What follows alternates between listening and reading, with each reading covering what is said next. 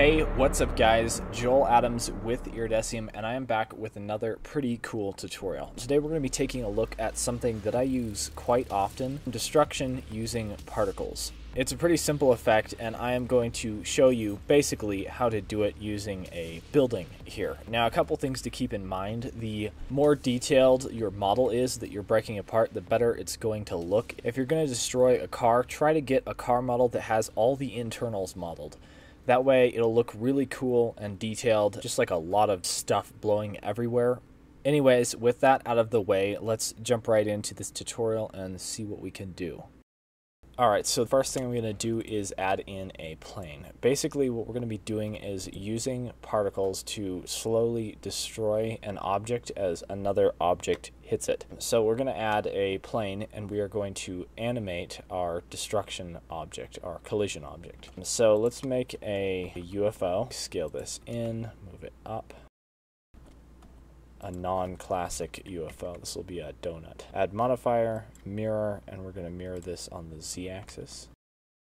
And move this down. Apply that. So now let's go and add a rigid body, active, and this plane is going to be rigid body passive. So we're going to use rigid body physics to animate this. Alright, so move this off to the side, and what we want to do is just give it a little bit of initial velocity. So if I go and just animate that over just a little bit, that should be enough. So if you choose animated, then you can actually preview that.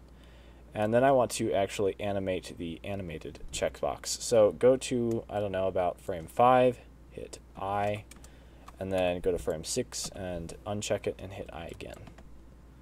And that's going to give it a little bit of initial velocity. As you can see, it's only a very little bit. Let's move that forward again. There we go. So that's more like it. Now we can add a little bit of rotation. Rotation, and rotate that just a little.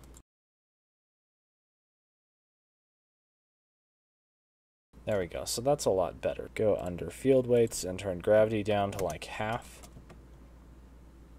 Yeah, that's better. And then let's go to our plane, turn the friction all the way up, and that way the friction is controlled on the donut shape here. If you want to, you can go into edit mode, subdivide the heck out of this plane, and add a displacement modifier. See what that does. Apply this. Then you could use mesh, and I'll scale this down to maybe 0.3.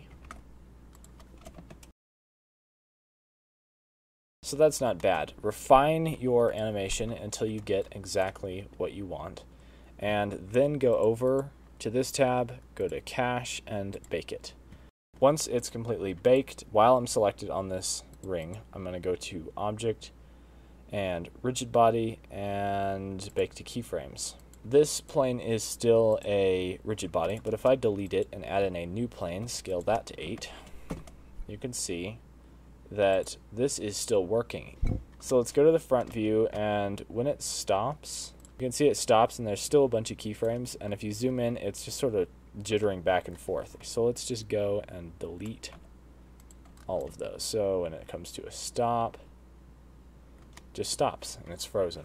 So now we can set this to be collision, turn the damping and the friction up, set this plane to be collision, turn the damping and the friction up on that, and then we can append in some object that we want to destroy. Alright, so we've got this and that looks decent. I'm going to scale it down so that this circle is capable of doing some serious damage. Move it over here. You know what we can also do is we can take our circle, go back to frame 1, select all the keyframes, and scale it to 2. That will slow the animation down and just make everything look a little bigger. The bigger it is, the slower you'll need to go. We'll just move the building so that it's kind of cuts the building in half. So that's not perfect, and you want to work on the animation of this object, the object that's going to be causing the destruction, until it's perfect. I'm going to leave it as it is. It seems okay to me. let's go ahead and start some destruction. So tab into edit mode on your building and look at the geometry. Here's the inside of the building. If I hide the outside, it looks okay, but you want the geometry to be as even as possible. So let's well, you don't necessarily want it to be even, you just want to make sure that there's definitely enough of it. So let's select everything except for maybe this and these. Subdivide it one more time. Yeah, that's not looking too bad. Now you can go Control T. Well, select everything and go Control T. Convert it all to triangles. That way the geometry really is messy. Alright, so the next thing we need to do is go in and select all the parts of the mesh that actually get hit with our UFO. So I'm going to go into edit mode, hit Alt-H, make sure everything is unhidden, and then just go through one set of frames at a time, removing stuff. So go into wireframe, hit C, and select that, because that's what the UFO is touching. Play a little bit ahead, get the next set, and do that again. Do that over and over again. I'm going to go ahead and speed through this next part.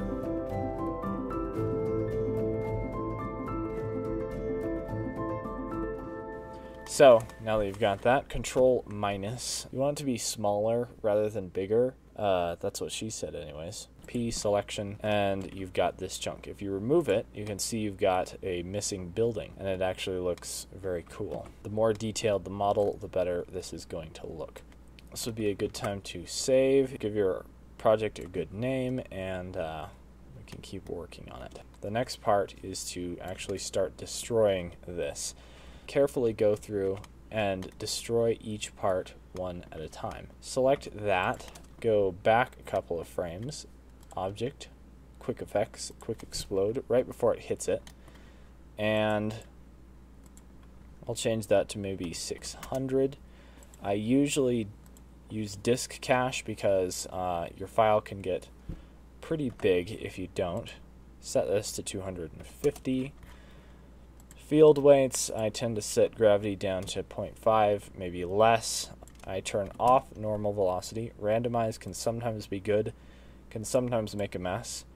Check rotation, normal, and dynamic. And you get that. Let's try 0.2. That's better, and then let's go under physics and turn drag and damping just barely up. Okay, that's too high.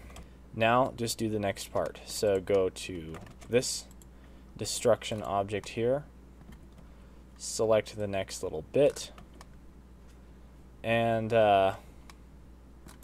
P selection. I'm going to go back a couple of frames, Object, Quick Effects, Quick Explode. 0.2, and turn damping just barely on. Velocity can be 0. Now that you've separated this, you can actually subdivide it even more if you want. Bake it. And that's not half bad. And then I'm going to speed through and do all the rest of this until it looks finished and complete.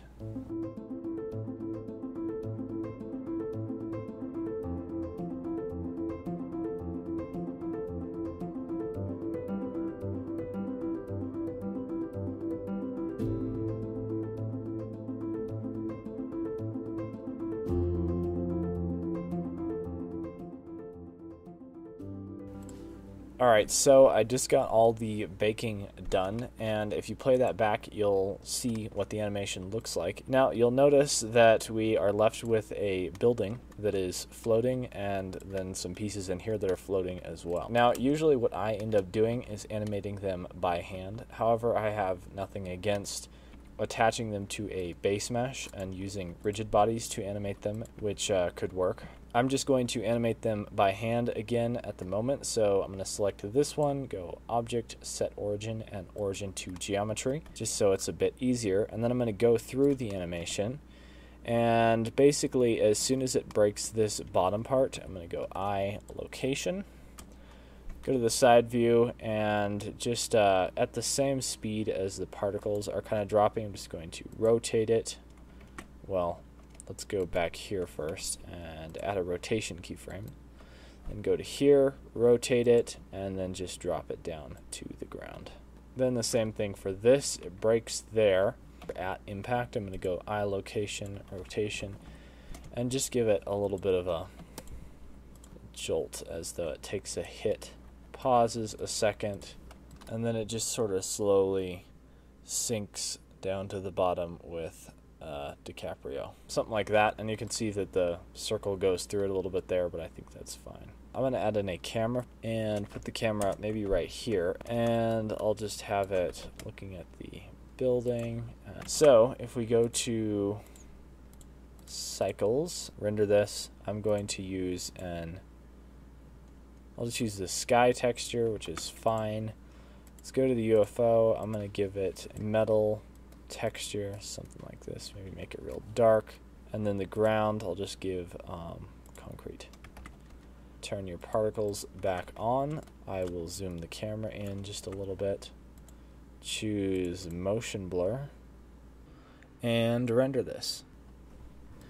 One thing that I recommend doing is adding a second set of particle systems that really don't have anything to do with the model itself. They just sort of emit on impact. Make them real small. It's just going to be like dust and a lot of little debris.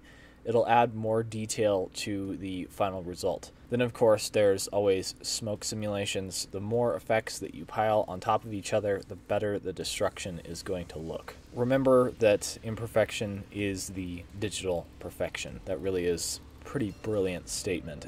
One other thing to keep in mind is that these particles work really well in the air, but as soon as they hit the ground, they end up looking kind of ridiculous because they're just sort of sticking into the ground. They don't really collide with the ground properly. One thing that you can do to fix that is add a solidify modifier to the particle system so that everything has a little more weight. The best way to get around that is to just not show the ground, unfortunately. Anyways, that is basically it. You can destroy almost anything with this effect.